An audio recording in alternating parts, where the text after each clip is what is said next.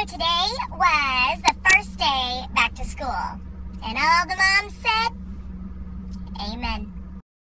So as I'm driving my child to school, we're trying to turn left into the school, and this blue car starts hauling ass right as I go to turn. And I'm thinking like, whoa, killer, the speed limit is 30.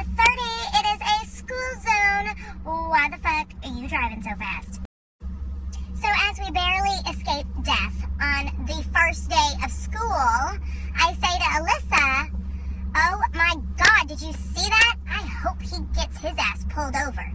And then guess what happened? Woo, woo, woo, woo.